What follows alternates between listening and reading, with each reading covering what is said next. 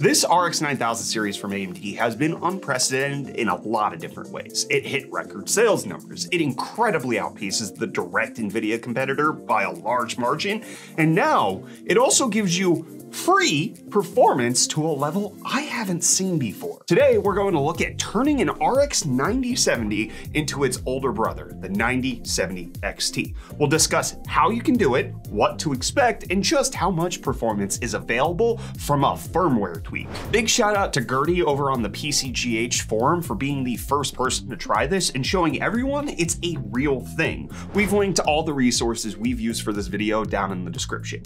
And this is actually a big deal. The performance bump is the most significant I've ever experienced of this kind before.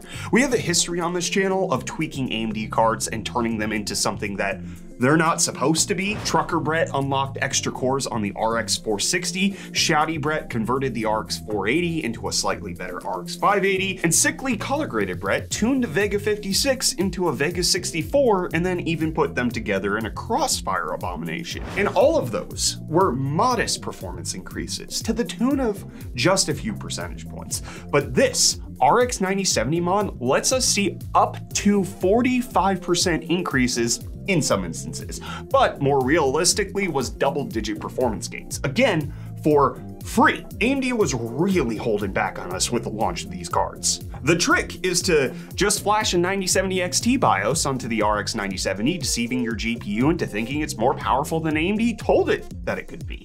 But that is slightly more complicated than those words make it seem. What's not complicated is today's video sponsor, Jawa. Now, if you're not into tinkering and flashing your GPUs like we are, you can upgrade your PC in more conventional ways, like just buying different parts, specifically from today's sponsor, Jawa. Jawa.gg is bursting with crazy deals on everything from cards and CPUs to full-on ready-to-game PCs, but you really shouldn't be that shocked. Jawa is the #1 marketplace for gamers to buy and sell PCs and PC hardware. They got to be #1 because they put safety and security at the core of every transaction that takes place. Say you're looking to buy a GPU upgrade, you're browsing Jawa and you spot this awesome 7900 XT that you can't pass up. If you take a gander at this little check mark here, you'll know that this seller is one of the super duper trusted sellers officially verified by Jawa. Even without the little check, you can still put all your faith in a purchase from Jawa because they take the time to manually review every listing. So this 7900 XT, John Jawa himself took a look at it before you even knew it was there. Let's also say you have a 2060 hanging out in your PC right now, so that 7900 XT is a nice upgrade. You can turn that current 2060 into either cash or credit towards your next Jawa purchase.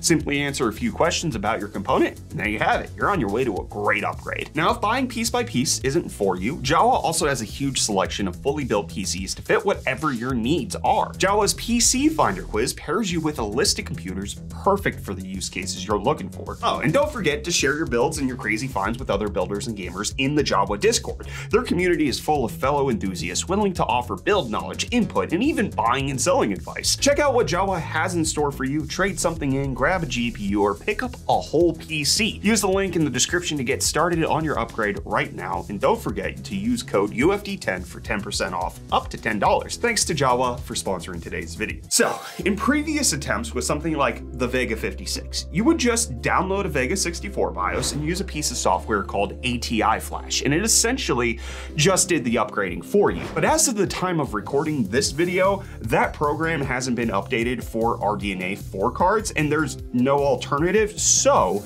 you have to revert to getting physical with your graphics card. And that's why I've been saying free. The unlock is free, and it's technically no cost if you have a CH341A programmer kit already lying around. But in case you don't have one of these rustling around in your underdrawers, the one we used was only $14 with next day shipping on Amazon, and it had everything we needed to accomplish this task. Now, before we dive into more, this is the part where I'm gonna get serious and address that there are risks to doing tweaks like this to your GPU. If you're not careful, overwrite something incorrectly, or just have extremely bad luck, you can brick your card and turn it into a paperweight. I've personally never had that happen in all of my efforts, but it's a real possibility. So note that you're taking your gaming thinking machine's life into your own hands here, and that it could end up going sideways. There are best practices you can follow, such as making sure your GPU has a dual BIOS setup and only flashing one of them and leaving the other stock, and always making sure you have a backup of your current BIOS BIOS for changing anything. So that's the general warning. Let's talk about the specifics about how to make the RX 9070 go Super Saiyan. Firstly, you have to choose which BIOS you want to put on the card. As far as we know, you can choose nearly any XT BIOS to put on any 9070 card, but there are some restrictions, namely two things to keep in mind. That's two things to keep in mind. Firstly, the power connectors on your card and the XT card you're stealing from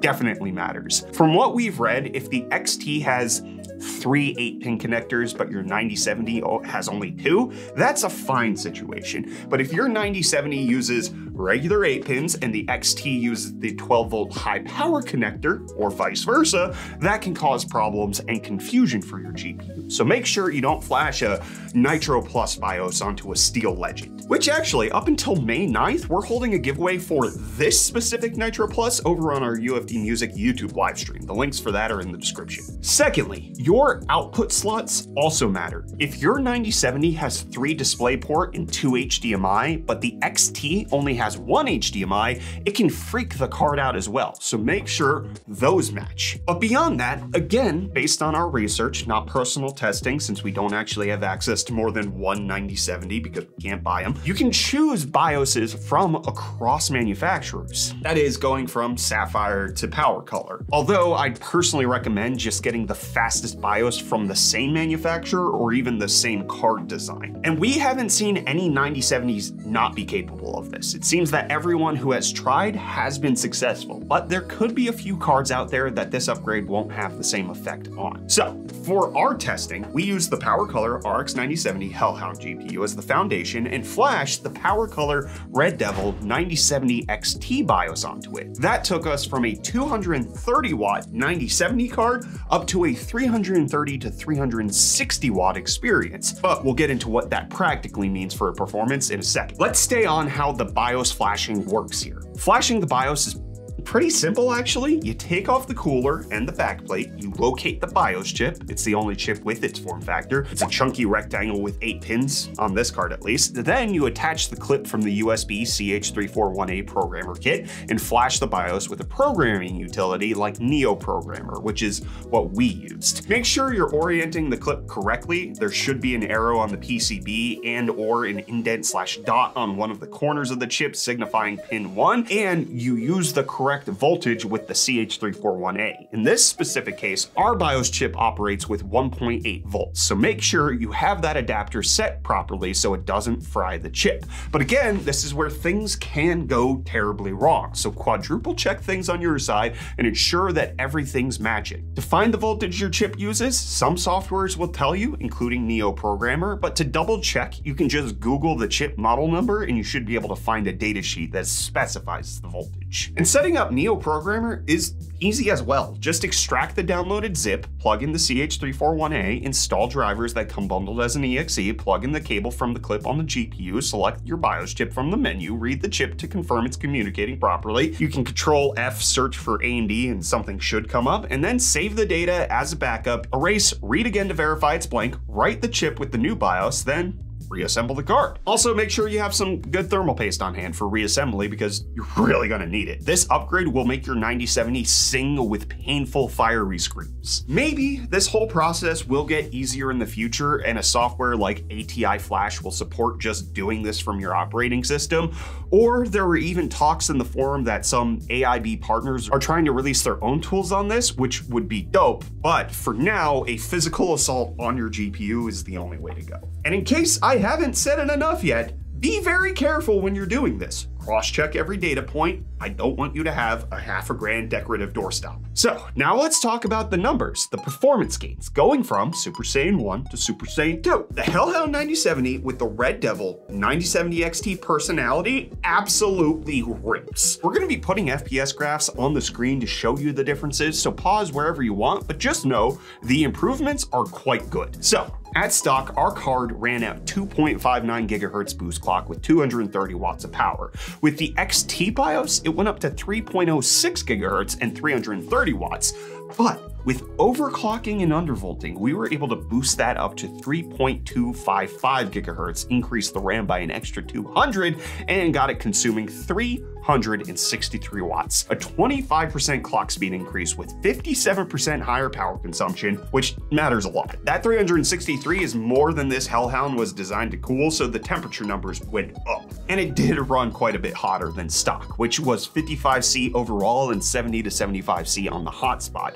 With just the XT BIOS, it ran at 70C overall and 90 to 100C hotspot, and while overclocked, it went to 75 Celsius overall and 95 to 110 Celsius hotspot, depending on the game and the length of time under load. So things got toasty for both the core and the hotspot. And keep in mind that while the hotspot of 110 degrees Celsius is the safe limit from AMD, you will experience some thermal throttling and it may shorten the life of the card or limit your gains. So best practices here would be to start with a beefier cooler on your 9070, ideally one that shares the same design as a high TDP 9070 XT. Like start with a Nitro Plus 9070 and then flash the Nitro Plus XT BIOS onto it, since the triple slot cooler can likely handle a bit more than what the Hellhound can receive. Also, it's not just heat you have to consider. Due to those electrons jiggling a lot faster, the fans also spin a lot faster, so it's louder than normal. So you're trading temps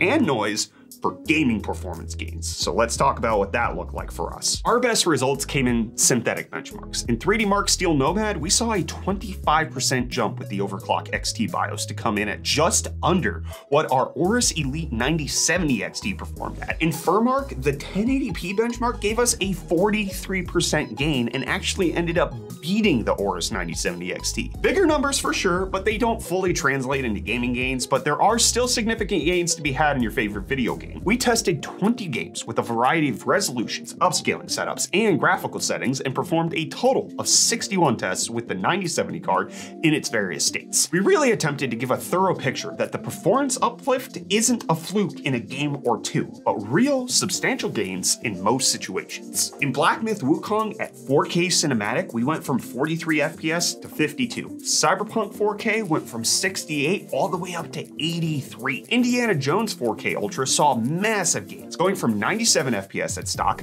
99 with the XT BIOS, and then 113 with the overclock XT BIOS. We had a couple games where there wasn't much, if any, change, such as GTA 5, which actually saw performance loss, but for the most part, it was limited to just that title. Overall, just plopping the Red Devil XT BIOS onto the 9070 Hellhound in 4K gaming gave us 7.6% better FPS and even improved our 0.1% lows by 13%. But when we overclocked the XT BIOS, that pushed our increases to 13.76% on average frame rate and 22% for 0.1% lows.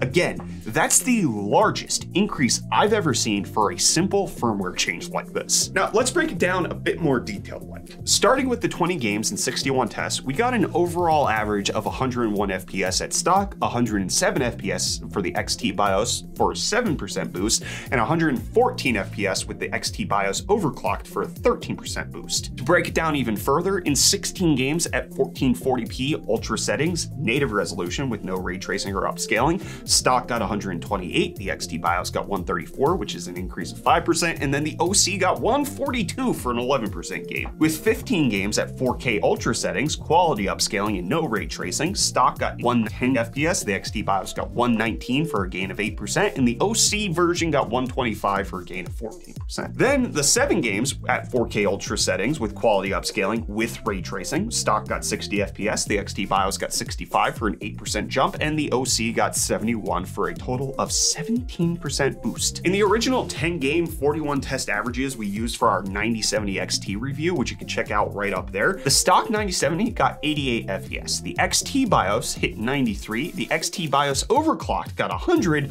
while the factory XTs, the Steel Legend got 97, the Tai Chi got 100, tying our Hellhound right here, and the Aorus Elite got 101, just barely beating what is a significantly cheaper card. And when we pare it down to the 1440 Ultra native 10-game test, the stock 9070 got 109 FPS, the XT BIOS hit 115, the overclock version got 124, and then the Steel Legend hit 119, the Chi Chi got 124, and the Aorus Elite got 124. Again, the 9070 kept pace with high-end XT cards and beat out the entry-level XT card. And it's worth noting that the XT BIOS overclock card actually was the most consistent of all the cards with the best 0.1% lows of anything that we tested. So if you're willing to take the risk and run the card hot, you can get the practical gaming performance to the same levels as a stock factory XT. And as we found before in our test in that review of the 9070 XT, the 9070 XT was only able to reliably overclock to get another 2 to 3% boost, so you aren't even missing out on anything there by still going with the 9070. Our overclocked Aorus Elite didn't pull too far ahead of our massively tweaked Hellhound 9070. All in all,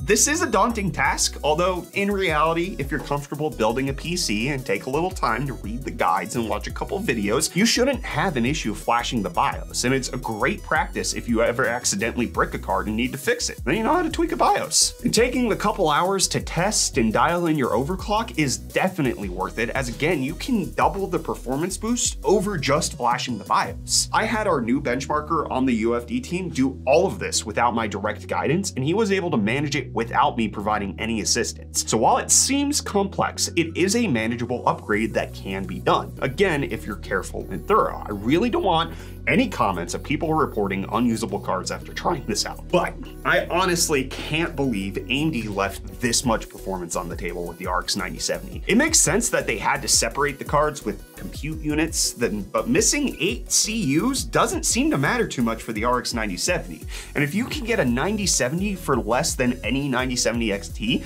it appears you can upgrade it to get an even better bang for buck value GPU. It's an absolute winner to anyone who's dollar conscious. And if you try this tweaking out and get a 9070 going turbo, please let me know down in the comments. I want to hear about your experience. Also, let us know if there are any other tweaking PC hardware videos you want us to do in the future. And don't forget, we are giving away the Nitro Plus 9070 XT over on our UFD Music YouTube stream. We've also got a 7800 X3D plus 7900 GRE PC giveaway happening on the UFD Music Twitch stream, and the main UFD Tech Twitch stream has a 9800 X3D plus RTX 5090 PC as the giveaway prize. So come check out any of those streams if you're interested and chat with us about your PC flashing experience.